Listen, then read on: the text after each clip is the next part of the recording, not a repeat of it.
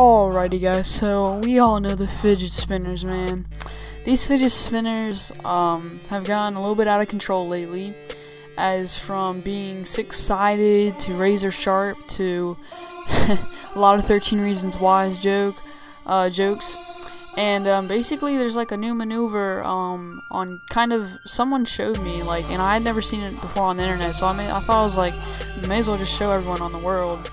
And these fidget spinners are even on the on the front page of eBay, man. That's pretty crazy. People are selling them on eBay for about $6 for free shipping, which is crazy.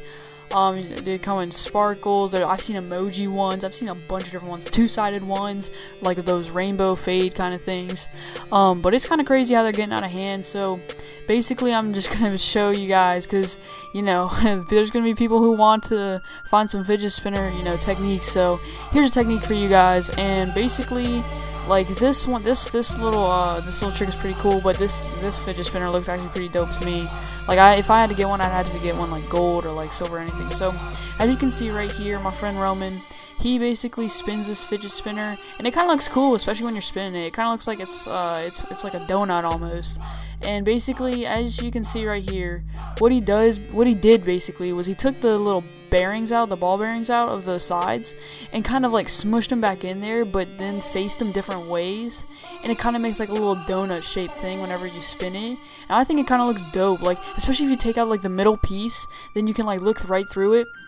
So that's basically the video for today. I haven't really been posting 2K videos a lot lately, just because it's getting boring, and I hit Superstar 1, and that's basically all I want to accomplish.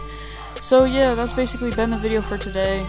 If you guys enjoyed, do definitely hit the like button, and if you guys love the fidget spinners, then I might buy one for myself. No, I'm not buying one for myself. No, I'm not buying one for myself. I don't have ADHD or anything crazy like that.